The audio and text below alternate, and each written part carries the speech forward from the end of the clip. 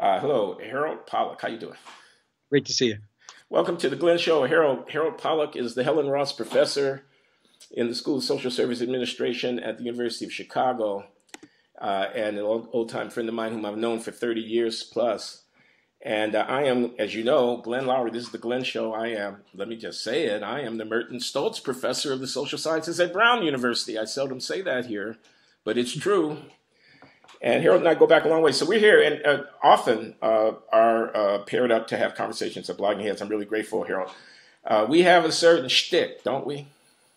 I guess we do. I guess we do at Come this on. point. I'm the conservative. You're the liberal. We fight about how much we should help people, how big the government should be, what the regulations are, and what the ideological currents of our time are. And of course, the ideological currents of our time today, 2017, less than, 7 months since a major election, 8 months at the most. And man, we live in some interesting times. So our proposal, let me just introduce it for the day, is that we would talk, because the thing I forgot to say, we're going to talk about politics and literature. And we have some particular pieces in mind that you and I have been reading and discussing. So I really look forward to that. And the thing that I forgot to say is that Harold and I have an intellectual friendship, as I mentioned, going back to the 1980s. And one thing that I think characterizes is that while we're both social scientists, I'm an economist. Harold is a policy analyst, health policy and whatnot. Harold actually has a very wide portfolio. I won't dwell on this, but Harold is an expert on finance issues, consumer finance issues, and Harold has done a lot of fieldwork studies in Chicago on violence mitigation and stuff like that. And Harold knows a heck of a lot about epidemiology and a lot of other public health issues. And he's a player. So Harold is, the Helen Ross Professor at the University of Chicago. And I'm a not half bad economist myself. My green eye shade, economic theorist publishing in journals and stuff like that. But unlike many of our colleagues, if I may say so, and I know this is a long introduction, we actually read outside of the fields of specialization in which we are appointed. And we have a deep appreciation for the humanities, for the, political science and political theory, for history, for literature. And we see connections between our interest in reading important and insightful works of the creative imagination on the one hand and our day-to-day interest in policy issues on the other. So, Harold, do you want to add anything to that intro? I'm trying to tell people what we're doing. Well, I think you said it well. And then I would say, especially in this moment when, whatever one thinks of this election, we're living history in a powerful way that is a little bit unexpected, that we're in an uncertain moment and in America's role in the world and what many of us think about our political system and the imagination and the role modeling of people who write about politics in literature or the memoirists who've written about their experiences going through difficult political times seem newly relevant to me in a way that merits discussion. So I'm looking forward to this conversation. Yeah, indeed. It's a very important moment. Now, let me just ask you a kind of procedural question here. You're going to hear some banging in the background because I have some workmen at my house. Can you hear it? A little bit, and also there's a little bit of shaking. You want to sit still. You want to keep. Yeah, my elbow is on the table. I'm shaking the computer. Yeah. Why don't you let me just step away for a moment and confer with these workmen to see if they can delay whatever they're doing that's causing the noise. If they can't, we can live with it. Okay, I'll do a commercial message while you're away. Good. Don't worry I about give you Harold Pollack. So the last time Glenn stepped away, I made a comment that you really need to be buying low-cost index funds and not to play the stock market. And I do stand by that. If you have a modest income and you're investing and you're not sure whether to save for your kids' college or your retirement, one thing you might think about is a Roth IRA. And the nice thing about that is that you don't get any current tax benefits, but you will get some benefits down the road, and it's kind of a way to set a strategic reserve if you need one. Hey, Glenn, you're back. Good to see you.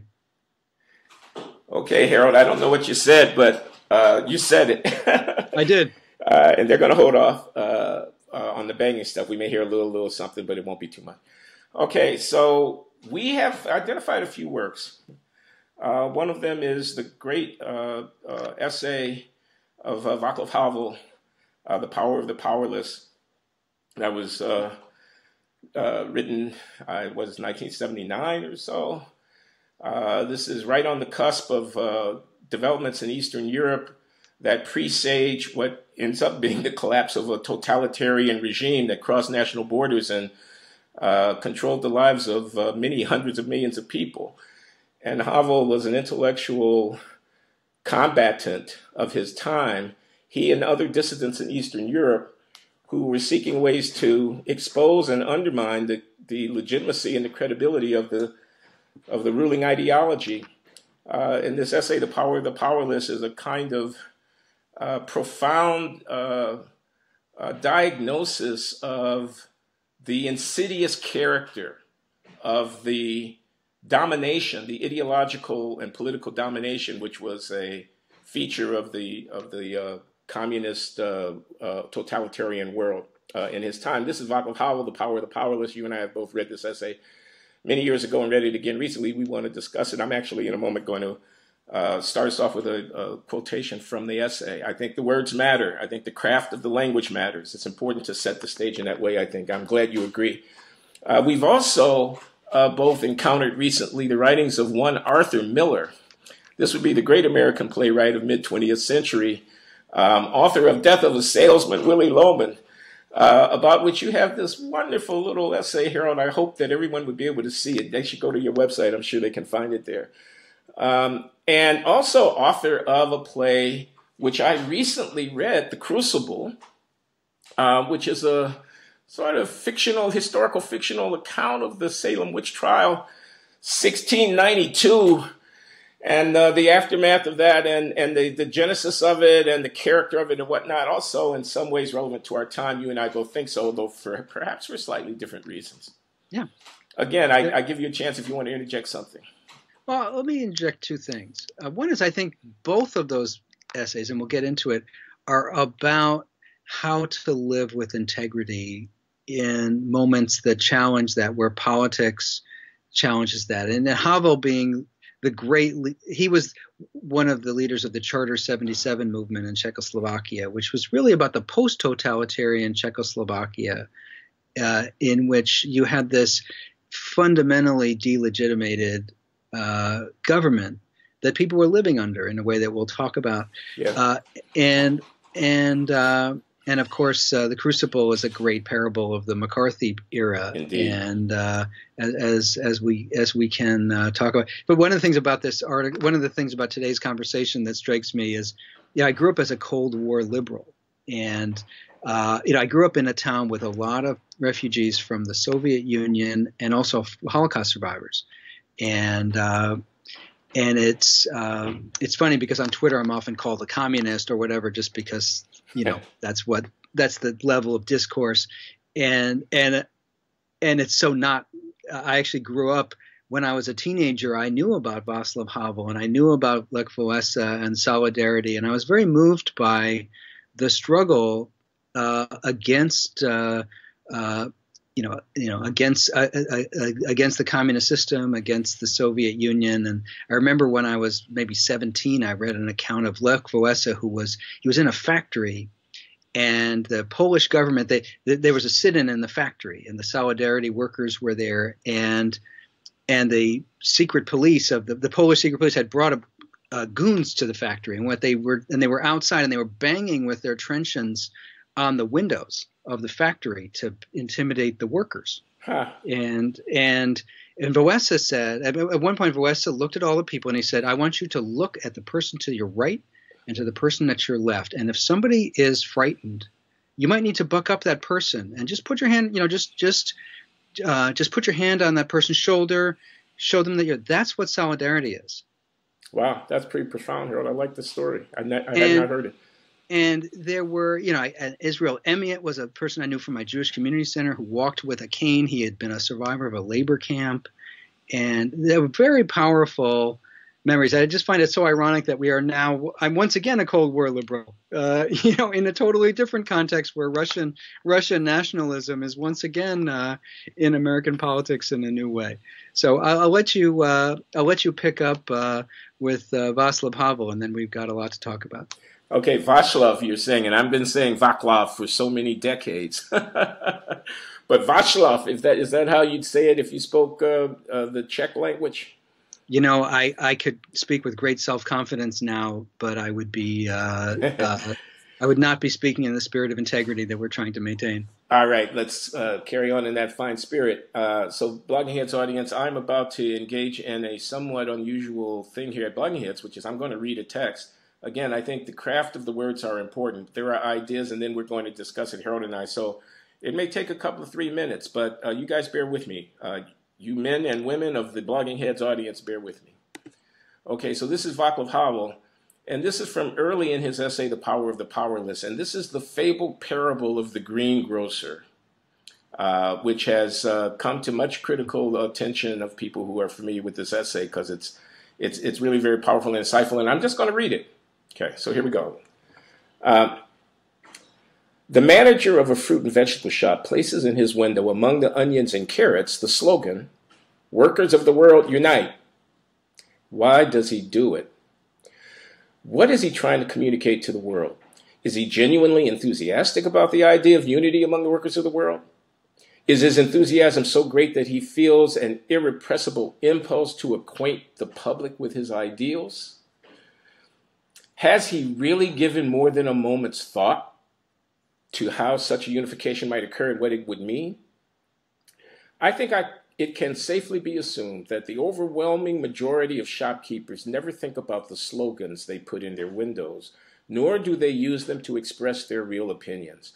That poster was delivered to our greengrocer from the enterprise headquarters, along with the onions and carrots. He put them all into the window simply because it has been done that way for years, because everyone does it, and because that is the way it has to be. If he were to refuse, there could be trouble. He could be reproached for not having the proper decoration in his window. Someone might even accuse him of disloyalty. He does it because these things must be done if one is to get along in life. It is one of the thousands of details that guarantee him a relatively tranquil life in harmony with society, quote, as they say. Obviously, the greengrocer is indifferent to the semantic content of the slogan on exhibit. He does not put the slogan in his window from any personal desire to acquaint the public with the ideal it expresses. This, of course, does not mean that his action has no motive or significance at all, or that the slogan communicates nothing to anyone. The slogan is really a sign, and as such, it contains a subliminal but very definitive message. Verbally, it might be expressed this way: I, the greengrocer XY, live here and I know what I must do. I behave in the manner expected of me. I can be depended upon and am beyond reproach. I am obedient and therefore I have the right to be left in peace. Close quote. This message, of course, has an addressee. It is directed above to the greengrocer superior, and at the same time, it is a shield that protects the greengrocer from potential informers. The slogan's real meaning, therefore, is rooted firmly in the greengrocer's existence. It reflects his vital interests. But what are those vital interests? Permit me to go on just a moment then. Let us take note. If the greengrocer had been instructed to display the slogan, quote, I am afraid and therefore unquestionably obedient, he would not be nearly as indifferent to its semantics, even though the statement would reflect the truth. The greengrocer would be embarrassed and ashamed to put such an unequivocal statement of his own degradation in the shop window, and quite naturally so, for he is a human being and thus has a sense of his own dignity. To overcome this complication, his expression of loyalty must take the form of a sign which, at least on its textual surface, indicates a level of disinterested conviction. It must allow the greengrocer to say, what's wrong with the workers of the world uniting?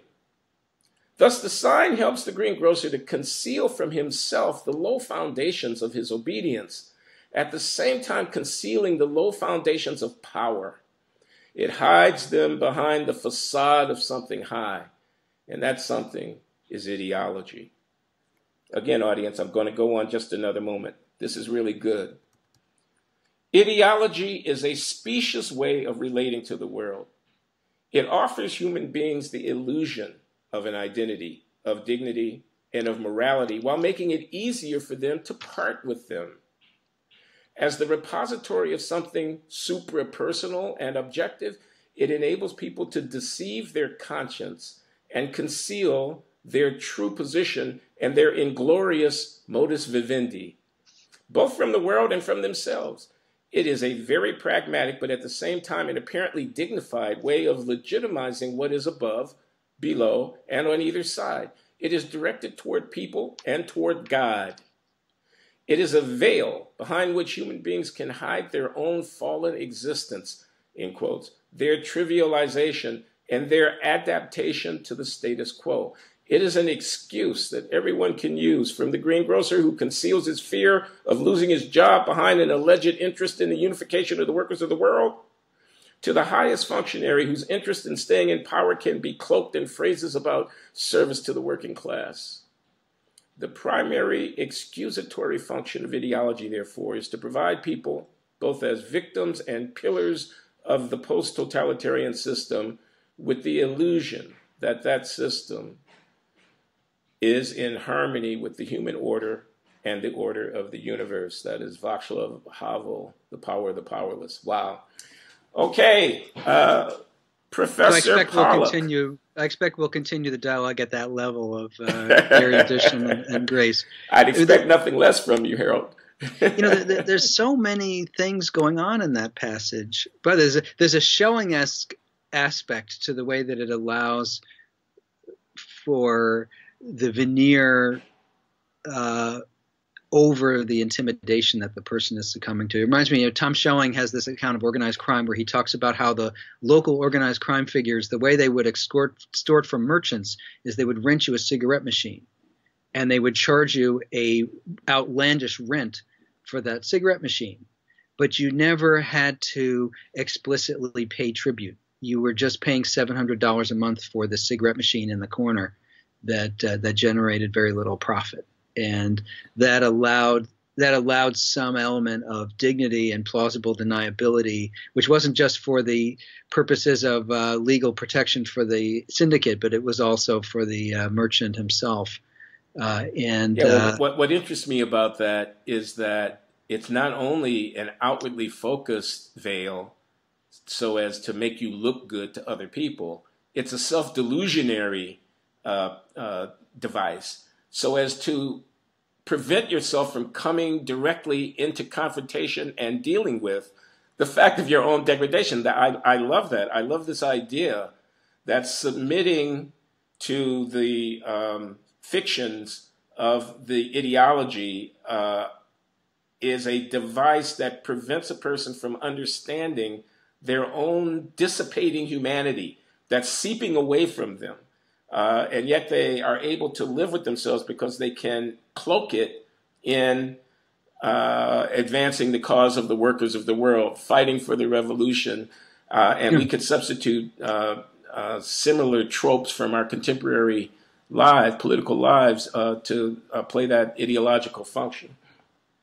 So, it's something that both diagnoses the way that an illegitimate regime maintains public obedience, and also provides the path of resistance. That, one of the things that, of course, is the title, of course, speaks to the way that by. Sorry. That's okay. Someone does not want me to. That's the man trying to stop. No, I meant to silence this thing earlier, and failed to do so. So I'm doing that right now. But go on. You were saying. I mean, the power of the powerless is really if one of us doesn't put the sign out there, then it's very easy for the regime to crush that person. And in fact, for the rest of us to look at that person and say, wow, he's being weird. He's not putting the sign up, and why is he doing that? He's just creating a problem. Right. Why doesn't he just put the sign up and we can all go about our business? Right. If no one puts up the sign, now there's power there. And we can certainly find many examples. I mean, acquiescence in racial segregation in the South was somewhat similar. It relied on a huge number of people in their daily lives making small acts of conformity that allowed the system to run in and of itself most of the time. And as long as almost everyone acquiesces in that, including the victims. I'm sorry to interrupt, but it's very important to say, including the victims. Absolutely. And I mean, obviously there's Havel and Martin Luther King are not totally dissimilar figures in the way that in the way that they spoke about this, that by collective resistance in these small ways, that although it's not so small for the first people who do it, that you can make the cost of maintaining this extremely high, and there's an equilibrium, and also that people, you might look at Czechoslovakia in 1975 and say, wow, everybody believes in this ideology because everyone is going along with this, right. And under the surface, there's a possibility of a totally different equilibrium emerging. Yeah, preference falsification. Timur Kuran is the guy I think of in that context, but yeah, and the equilibrium character, because anybody who deviates is just a sole deviator, and they're going to get crushed. So the role of resistance and movements and solidarity, these are important ideas in this context. I wanted, however, and this is not in opposition to what you've been saying, but to complement it, to note that whereas I think in retrospect we can all say that the post-totalitarian governments of Eastern Europe, dominated as they were by the Soviets, were illegitimate. They were morally illegitimate. Mm-hmm. An effort to undermine their foundation, to knock the pedestal from under them, to unmask them, demystify these regimes. They sit on top of a superstructure of belief and practice, and one's trying to destroy it. The emperor indeed has no clothes. Okay? That is all heroic in our minds in virtue of the illegitimacy of the regimes. Mm-hmm. So now not every such instance of this kind of political, ideological masking and veiling and subterfuge is being proffered in the service of an illegitimate institution. Legitimacy is indeed a necessary concomitant of the effective performance of various kinds of social functions. Yeah. So resistance in and of itself, and even the exposure of the kind of ideological foundation and the kind of mythic and if at some level manipulative foundation of institutional legitimacy and so forth, resistance against it, the overthrowing of it, is itself virtuous only to the extent that one has previously made the judgment that the structures that are being supported by these ideas. I hope I'm not being too abstract. I know. No, you're not. And let me give you a practical example of where that's. And I think about that a lot when I think about, as you know, I regard President Trump as the most morally illegitimate figure we've had in modern American history as president. When he was duly elected. Yes. And the question of what are our obligations in that context is kind of a complicated question. Well, Ronald Dworkin has a wonderful essay about civil disobedience where he talks about the efforts in Western Europe to resist the placement of American intermediate range nuclear missiles in the 1980s. They were counter to a Soviet deployment of the SS-20s. Yeah, I remember that. And Dworkin, Ronald Dworkin, Ronald Dworkin, okay, yes. And Dworkin is very he is very hesitant about the various groups demonstrating in Germany and other places against the American deployment, where he basically says that this is a non-persuasive form of political action, that the political decision, the political system had operated in a democratic way and had reached the decision that these missiles should be deployed, and that these groups were attempting to override what had been essentially, from a procedural sense, a legitimate decision, and that he found it very very questionable. There is a democratic obligation to accept at some level, even if you oppose it, the legitimate decision making through that process, and that the fact that so much of what they were doing was not really intended to persuade people within the democratic context, but to simply raise the cost extremely, to an extremely high level to override that. And I do think that is it is clear that the fact that, in a sense, Havel, Charter 77, all the stuff that Havel did, in a sense, he was staking a claim where with the resistance that he was offering, where he was saying, if we offer this, there is no legitimate political process in the country. If we're presenting our viewpoint, and the great majority of people in Czechoslovakia can either accept it or reject it. As it turns out, they accepted it. Although I must say the subsequent history is much more complicated of that country, but so you're right that there is resistance itself is often staking a claim that you will get democratic legitimacy for what you're doing, and it may or may not happen. But okay, you mentioned this Dworkin argument in the context of, I assume, radical left European resistance to the deployment of intermediate weapons by the United States under the rubric of NATO to counter similar weapons that the Soviet Union had deployed.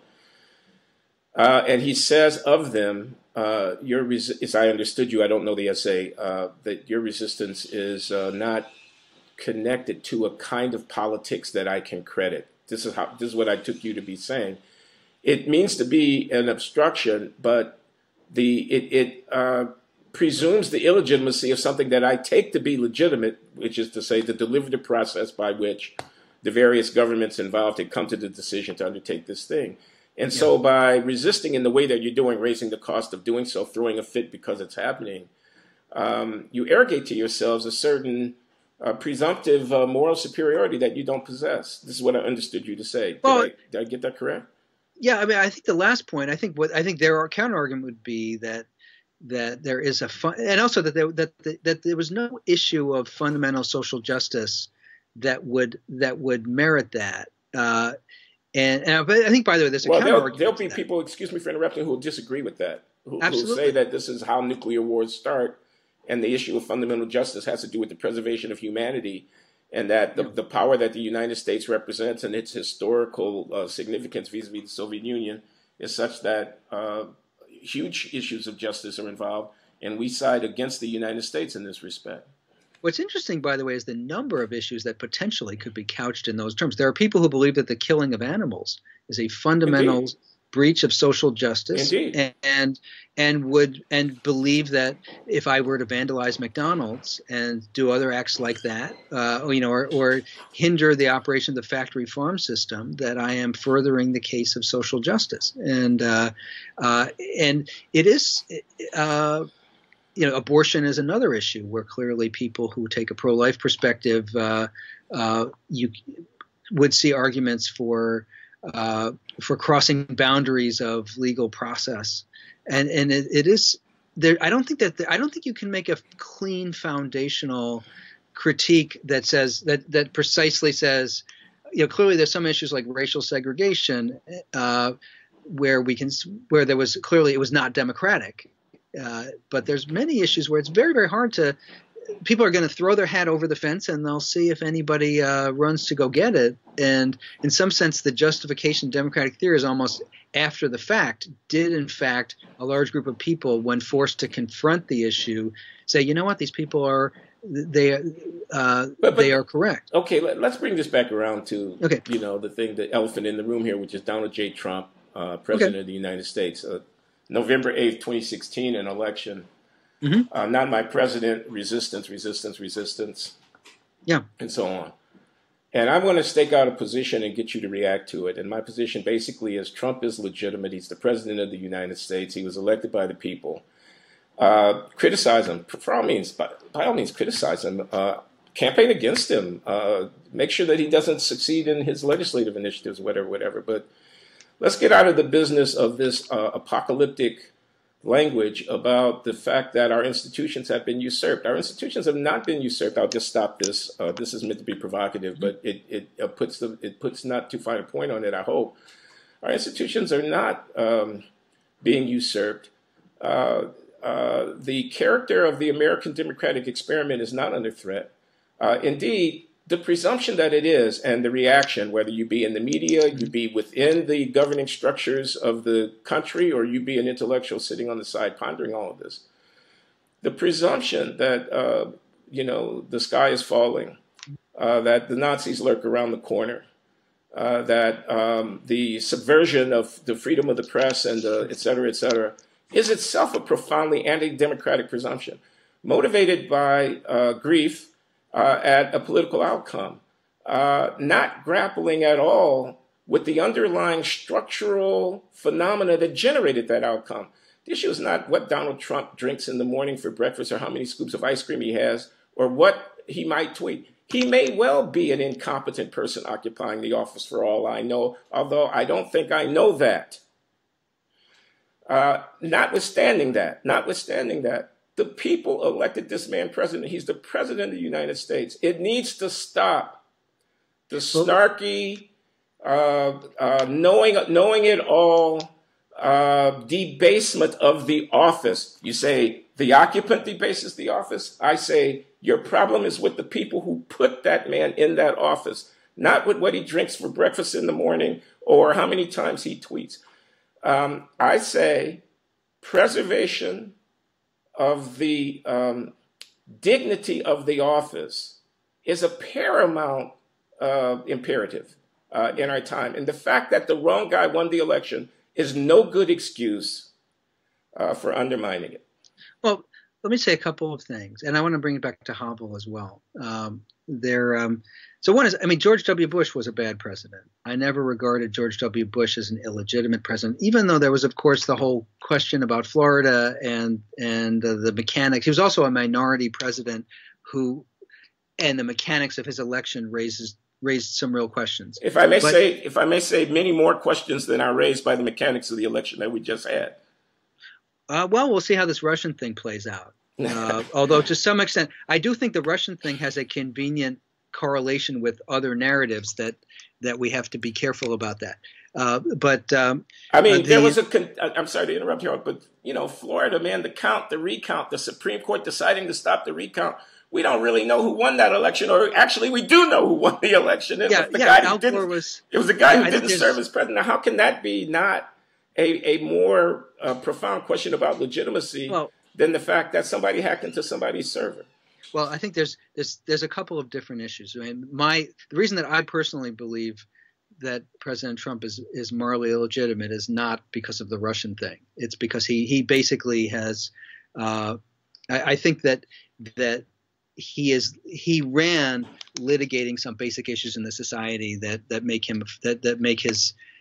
He's a right-wing authoritarian figure. It's true that we still have our democratic institutions, that he has not made us into an undemocratic country, but that's not his fault. And one of the questions is how he's going to behave. But let me get back to let me link this back to what you read. I'm sorry, I just want to register objection to that. I'll have a chance to explain my objection further, but I want to put on the record that I object to what you just said. I don't think it's correct. But I do. I think I agree with one aspect of what you're saying, although I'm going to bring it back to Havel in a different way. I think it actually is imperative to implacably oppose President Trump, and that includes, in all the things that you mentioned. And if he does, and if he carries out certain things that I think would be, like if he tries to deport the DACA kids and various things like this, I personally would see civil disobedience as an appropriate response to that. You've said that before, Harold, and I disagree with you. Your problem is with the voters of the United States of America who duly elect officers to carry out the law. There's nothing illegal, immoral about a law about immigration that leads to undocumented people being deported. It may be wrong. It may. Anyway, we could go on. We can pursue that another day. Indeed.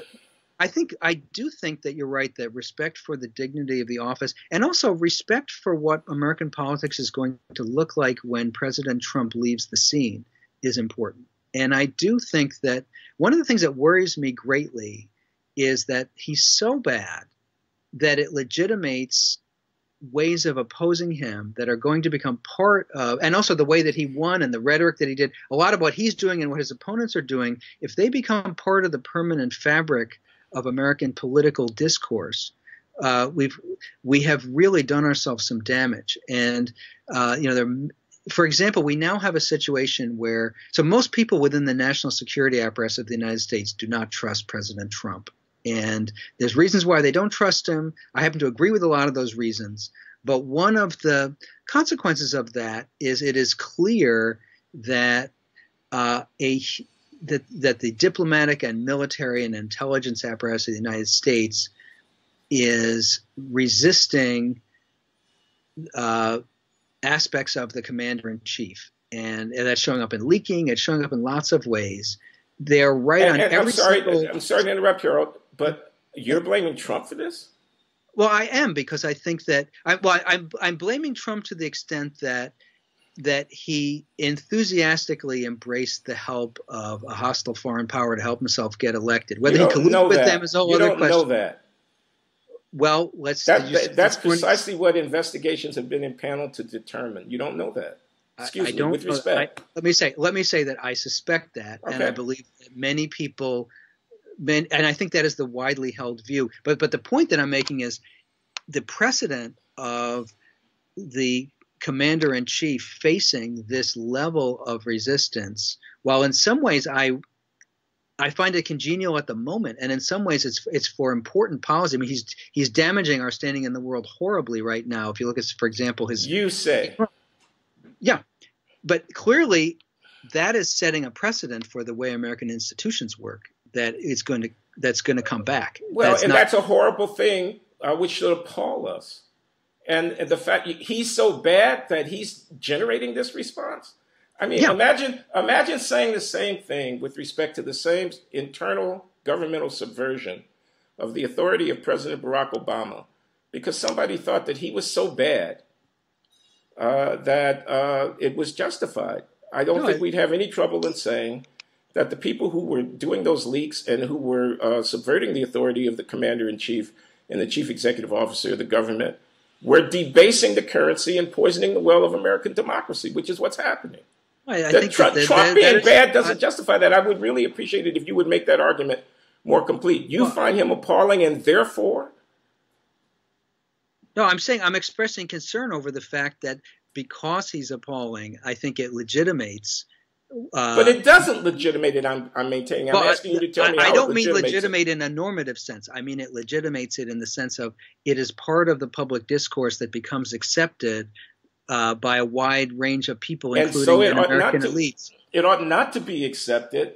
I want to push back against it, and I invite you to join me. But here's the problem that I have with that too. There's no terrific solution because it's under investigation, yes, but he's also being profoundly protected by partisan Republicans in the Senate and the House. There is, in fact, the ability of the Congress to exercise appropriate checks and balances is not happening in the way that it needs to. And what we are seeing to some extent is a belief in the broader American government and the foreign policy establishment that, in fact, absent this kind of behavior, that there will not be an appropriate investigation. Can you imagine if there was a Benghazi-like investigation of everything about President Trump right now in the Congress? It would be, his taxes, everything.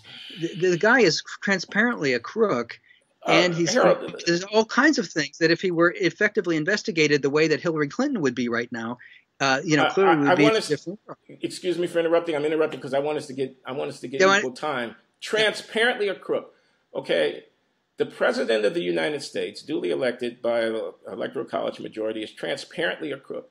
Yeah. Were he to be investigated as vigorously as we know investigations can go, his crimes would be laid bare. I don't mean to put words in your mouth, but this is what I hear you saying. And here's what I want to say in response to that. During the campaign, famously, Trump was asked would he accept the results of the election if he lost, and he equivocated. And That was a story for several days, as I recall.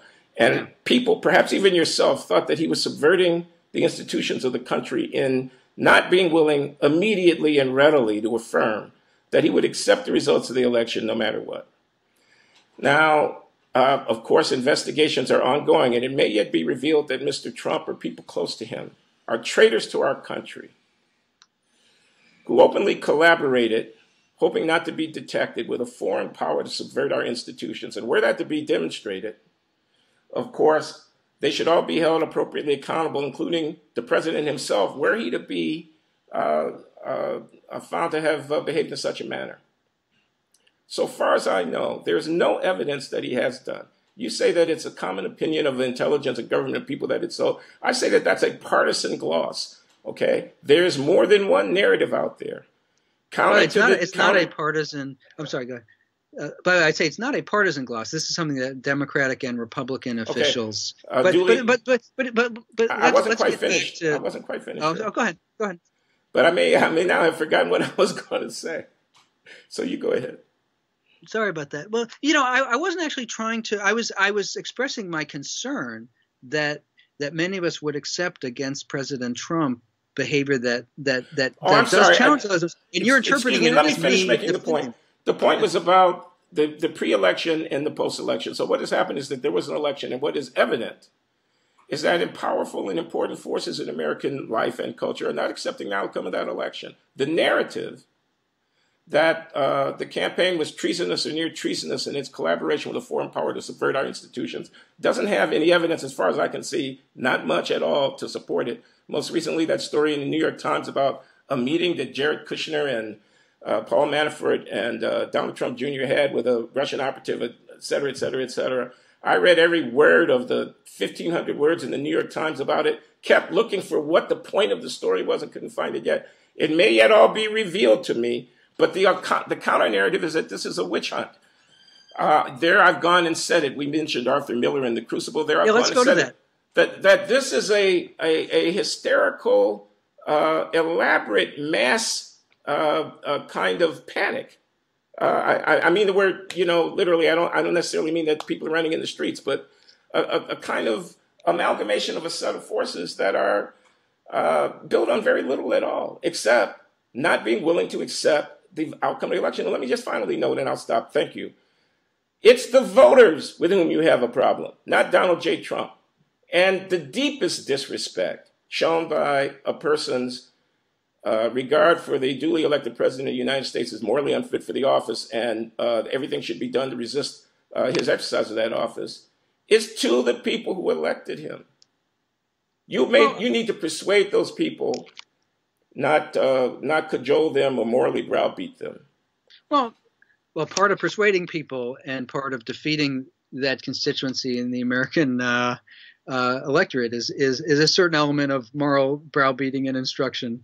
I'm quite open. I agree that we need to persuade Americans, but I think part of that is to say, you know what, you fucked up, and you elected the worst president in modern American history, and you elected someone who was an open racist and who challenged President Obama's birth certificate, et cetera, et cetera. Please, I just cannot let that. I cannot let that go by the boards. That's hysterical language. Again, with respect, if respect can be conveyed in this way, an open racist. Yeah, that's my view of Donald Trump. It's a word that it's a word that does not convey a whole shade of meanings that we could unpack in another podcast. But let's go to Arthur Miller, though. Because I don't think we should argue about Donald Trump for this entire thing. But let's go to The Crucible. I don't think we've been doing that. And I think we're talking about important points. But go on. Let's go to The Crucible. What do you want to say about it? So, I mean, there's a couple things about The Crucible. By the way, I mean, the McCarthy period is the it's that's the occasion. Terrible about that. And how does one live with that? I should say that my mother and my grandfather knew Arthur Miller. Arthur Miller was a fellow traveler. My grandfather, Harry Onsher, was a fairly prominent communist in New York, and he actually stayed with the Communist Party after the Hungary invasion, which is when a lot of people left. And Arthur Miller used to come into my grandfather's store. My grandfather ran a furniture woodworking store. But he was a communist, so he didn't quite know how to charge. So he didn't believe in sort of profit optimization. So he would say, if you want to come in and you can take one of my bookcases, but I'll teach you how to make one for free if you want instead. And Arthur Miller used to come in, and he would use the tools. And in fact, my mother knew Marilyn Monroe and knew of these people. And it was. And by the way, I should say that these people were very cruelly treated. Not just by Joe McCarthy expressed actually, the sort of right-wing populism, distrust of then Jewish immigrants with radical views who were clearly a major epicenter of the Communist Party and fellow left groups. There's so many elements of today that in their 1950s frame were present then as well. It is.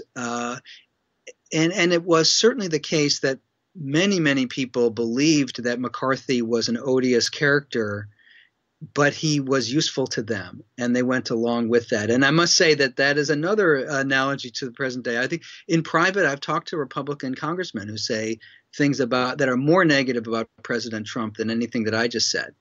But they also believe that he is useful to their partisan purposes, and that was Joe McCarthy had an element of that. So Trump is Joe McCarthy now, or I should say Republican support for Trump. Here we have the Speaker of the House, Paul Ryan. Here we have the Majority Leader of the Senate, Mitch McConnell. They attempt to work with the Republican White House to get, I don't know what, a new health care legislation through the Senate. They want to cut taxes. They want to do what they want to do across the board on various legislative initiatives. And they're likened to people who didn't speak out against Joe McCarthy. Hysteria. I don't think that's hysteria. I think I'm making McCarthyism? Yeah. What in our present political time is anything similar to McCarthyism? If there is any such thing, I would say it emanates from the left. I would say it's things like college professors having to hide on their own campuses to keep from being beaten by mobs. That's what I would say. Well, I don't see it coming from the Trump administration. Example. What I see coming, and I'll stop and forgive me, are policies with which many Americans disagree. Let them fight out their disagreements and elect people who advance their policies. The sky is not falling. Well, I don't think the sky is falling, but I think these are people that need to be resisted. Let me give you an example of what I regard as very similar to McCarthyism. The Republican National Convention, where they bring up people who are telling story after story of people who are victims of horrible crimes committed by undocumented immigrants. There's 11 million undocumented immigrants. Some of them are horrible people who've committed atrocities. The fact that statistically that undocumented immigrants are not a threat to public safety, and that there's many studies that show that that there's no distinctive public safety problem that comes from this group of people, is clearly is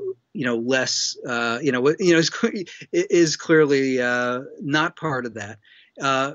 And this idea to set up a commission that would solicit stories of people victimized by undocumented. There's a scapegoating of this group of people. Let me respond to that, man. That is really, yes. So I want to juxtapose the mothers of the movement brought to the Democratic Convention to exemplify the depredations of rogue police officers exercising violence against unarmed black men. And I want to say that the demagoguery, which I acknowledge is present, in the trotting out victims of alien offenders. Of course, in a country of 300 million people with tens of millions of people crossing our border, there are going to be such cases. This is demagoguery. Should be seen as being in the same family as the demagoguery which, by trotting out mothers of the movement, I know you may not agree with this, but I just want to finish the thought, conveys the idea that there's some generic phenomenon of police officers going around preying upon unarmed black people, when in fact a counter narrative, which is to say the police are absolutely instrumental, however imperfect, in securing the safety and bodily integrity of disadvantaged people, including unarmed black men, might have been offered. So what am I saying? I'm saying everybody is engaged in the business of trying to be effective political entrepreneurs by manipulating symbols in front of people.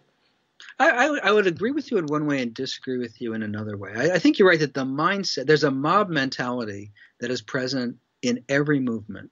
and that the plea for solidarity often brings with it both a request that you excuse logical and moral oversimplification that you shouldn't, and that attempts to create that often attempts to demonize outsiders in a way that we need to resist. It happens that college campus is maybe the only arena in America where the left really has real power.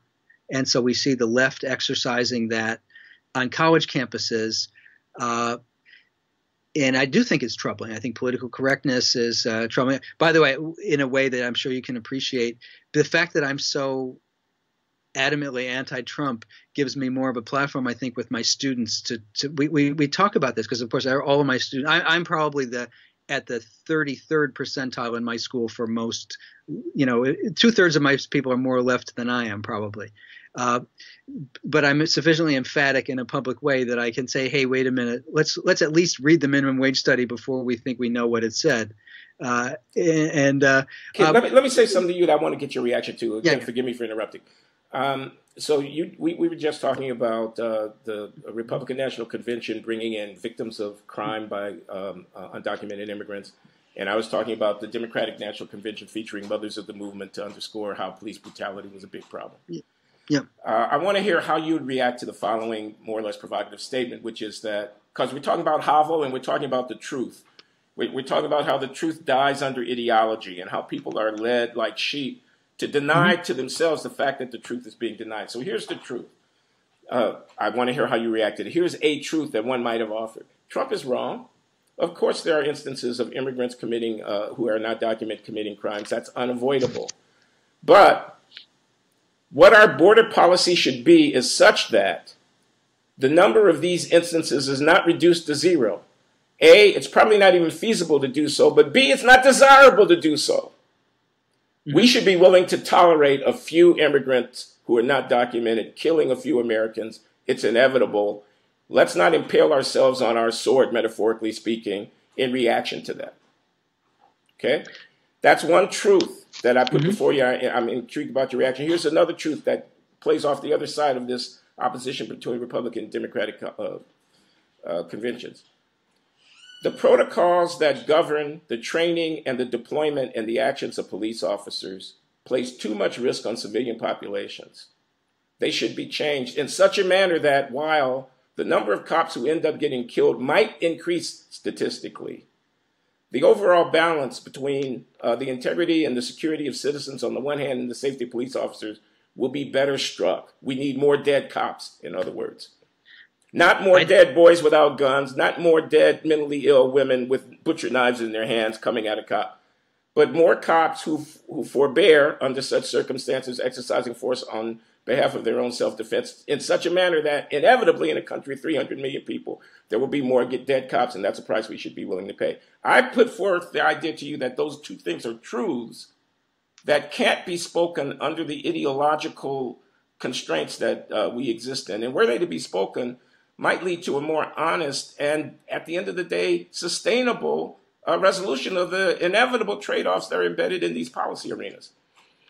Well, I agree there are inevitable trade-offs. I think the police one is much more complicated because while a more physically aggressive approach to policing reduces some risks that police have of violence, in the scenarios you described, they also increase the risk to police in other ways. And I think that police training and equipment and so on, there are other possibilities to deal with de-escalation and so on. But I do agree with you. There are circumstances in which it is appropriate for police to not take the path that absolutely maximizes their own personal safety, and that there will be times when that will end tragically. I think as a general policy rule, it's not clear to me that more police would die if they had higher emphasis on de-escalation and so on. But let me make a distinction, though. As I said, I agree with you that every group of people is innocent about its own capacity for tyranny and deception and self-deception. And I think people on the left are blind to the ways that we would demand conformity and intellectual mediocrity when we are dominant as we are in some academic campuses. I'll put myself in the left for the moment. I actually don't consider myself a person of the left. I'm a boring liberal myself. But I think there's a difference, though, between the mothers of the movement case and the immigrant case, because the immigrant case, they are picking on Gesundheit. They're picking on a discrete, insular excuse me.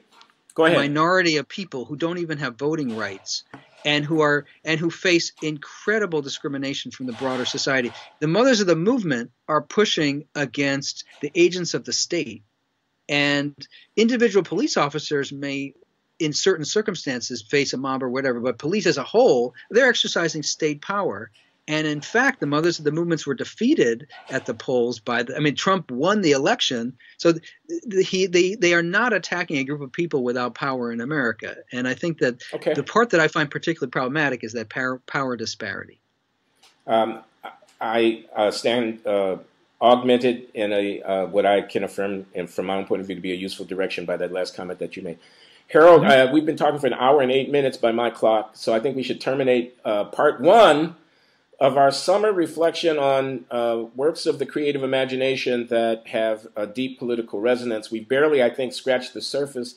You and I are interested not only in Arthur Miller and Václav Havel, but we're interested in other things. So I'd like to suggest a part 2 with a slightly reduced proportion of our time allocated to arguing about Trump, and a slightly increased proportion allocated to our own erudition. I second that, and I would say, since we are living in a moment, whatever you think about Trump, of great historical significance and contingency, that seeing how people have faced more profound moments of contingency, and seeing how they've operated with both sort of integrity and civility. One of the things that I think I agree with you on is, we need to maintain the civility of American politics and respect for the institutions in the way that we proceed. And I think that we may not agree about how to do that and what the boundaries are of that, but I think we do agree on the importance of that as what maintains the health of a complex democracy. And I think that our conversation here today is a model illustration of how people can civilly engage around these questions, even though they have different points of view. I'm grateful for your friendship, Harold, and for your time here at the Glenn Show. So let's sign off for now. Take care, okay? Bye. Great to see you. Hello, Harold Pollack. This is Glenn Loury here at the Glenn Show. We just recorded a conversation to which you would like to add something. This is a new experience for me at Blogging Heads, an addendum. Yeah, I'm turning the floor over to you, Harold, and only if I cannot suppress the need to say something will I talk. I'll just let you add your addendum, afterthought on our recent conversation. I'll take it that's a 60% probability of intercession. Okay. I realized that I forgot to say one of the most important parallels, or things that I think of when I think of Havel in our current time, which is just the role of lying in public life, and the way that the kinds of lies that the president tells and his minions tell that we're not really expected to believe, but that are out there that serve a different function, like the inaugural crowd lie, for example. And I don't actually – I agree with you that we should not equate President Trump with sort of, a leader of an authoritarian regime. When I watch people like Sean Spicer out there, they actually remind me quite a bit of the people that I remember from my teenage years who were the spokespeople for the Czech government or whatever, and they would come out and they would say, the Czech people are so grateful for the Soviet intercession for the people of Afghanistan, or whatever they would say. And they were saying it, they were going through the motions, the people were listening to them, and everyone understood that there was no actual information being conveyed by this, and it's essentially the greengrocer act of fealty occurring by a government functionary, and there is something. I think President Bush believed that there were weapons of mass destruction in Iraq.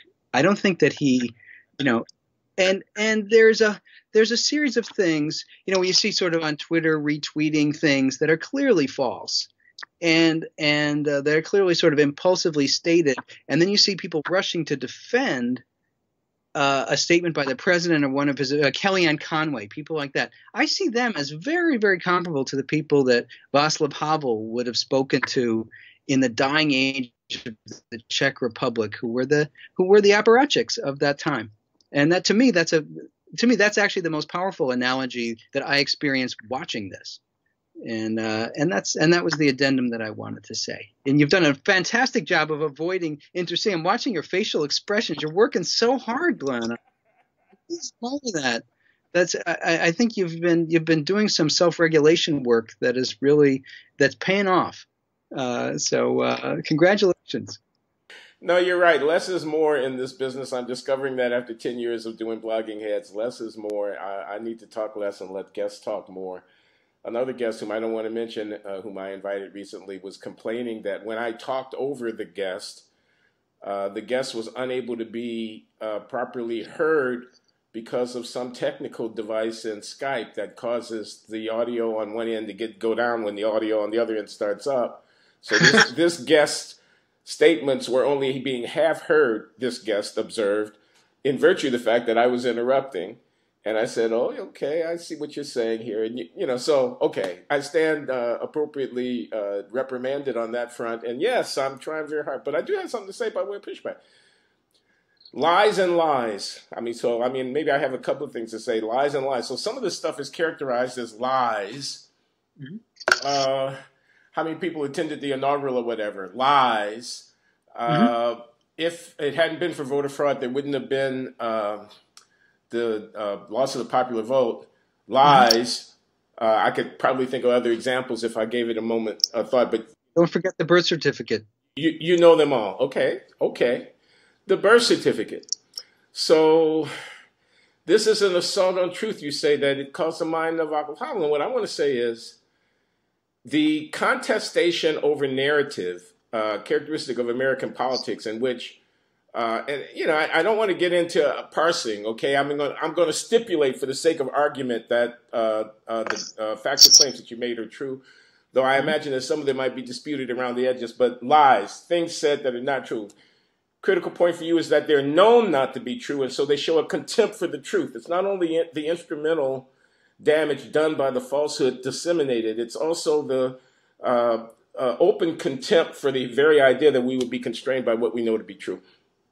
And what I want to say in response is, and this is not disconnected from something that I mentioned earlier in a conversation just recorded, which is we've got massive institutions that are the sole purpose of which is to counter, dispel, and fact check these so-called lies, quote unquote. So even if I grant you that they are as mendacious and contemptuous of the truth as you characterize them to be, the implication of them for our politics, in virtue of the fact that our institutional setting is so buttressed by these countervailing elements, are nothing close to what it was that in the post-totalitarian world Václav Havel was talking about, the insidious character of these statements known not to be true, but nevertheless announced by people in some kind of ritualistic performance in keeping with some kind of ideological thing. That's a whole different level. It's a whole different kind of profound corruption than the instrumental. And then I'll just say one further thing. So that one thing was about the scale, but the other thing is, so what's a lie? What's a lie? Michael Brown was shot with his hands up. Okay, is that a lie? Well, you could say that it was a lie. Okay,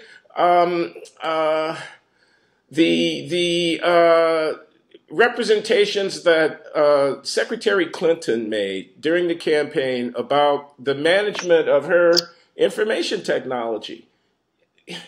You could say that. So Donald J. Trump thinks that the media are dead set against him, and he seeks to undermine their credibility by fighting back. And he tells what you're calling, and what I'm accepting for the sake of this discussion, to be lies, in a contestation with powerful institutions who are trying to define a narrative. I have to tell you, I'm not as profoundly disturbed as you are by the fact that there is a contestation over narrative that's going on. Not over facts. I'm a social scientist. Okay, I'm not indifferent to fact, and I'm not unaware of propaganda. But what I'm saying is the effort to claim the truth as the moral high ground by one factor in what is a powerful contestation over narrative, doesn't persuade me. Well, let me respond. I mean, I certainly agree with you that there's a different institutional context when you have the New York Times and the Washington Post and the tremendous level of pushback. Obviously, we are not Czechoslovakia in 1978, and we can be grateful for that. Now, I think President Trump, one of the things that disturbs me is that he's trying to encourage his followers to ignore those institutions and to make a test of loyalty to be that you sign on to some BS claim because the mainstream media objects to it. But I do think there's a difference. You know, President Clinton lied about, like, did I have sex with that woman? Let's take something like that. And what's that? I mean, that's a straightforward lie in the sense of he said. I mean, now one could he obviously parsed it himself, which we won't go into because it's a family program. But yeah, and there's instrumental lies, but ones where you just say there's a fact that I'm disputing and I'm actually lying to you about whether that happened. To me, that's a little bit different. From, like, to me, the birth certificate thing is a lie in a different way, because it is fundamentally not really. No one really believes. I mean, it takes 5 minutes on Google to realize that yes, in fact, President Obama grew up in Hawaii, blah blah blah blah blah. There's no interesting factual dispute there that we don't understand. The purpose of that is not to put a fact out there, to make a factual claim out there, which is hard to resolve. It's basically saying, it's another way of saying fuck you to President Obama and his followers, and everyone, I think, understands what that's about. And it does seem to me that there's a corruption in that. It's, of course, you're right that they're pushing against a set of much stronger institutions in America than would exist, in other places, but they're pushing in a direction that is really concerning, and it does have a contempt for truth, and the fact that it is done so recklessly and almost as a point of pride. I have never seen a politician, like you mentioned the Michael Brown example. President Obama's Justice Department, in fact, issued a report which said, actually, we believe that Michael Brown had substantial culpability in what happened, and did actually try to present the truth, even though it wasn't particularly politically congenial to the to President Obama's political perspective to talk about the actual incident there. I mean, the Justice Department really tried to figure out what happened and reported it in a pretty straight up way, and that report, I think, is very admirable. If they had lied, or they had said nobody knows for sure, so Michael Brown may have had his hands up, maybe he did. If they had tried to muddy the waters on that, I think that would have been really, really concerning. But many people, including responsible press organizations, could be said to have done so. The president or the government did not do it. I take the point. But okay, it's your addendum. So if you have something further to say, you should say it. I have pushed back, but we're now at 11 minutes, so it's going to be longer. I think it's time for me to be quiet.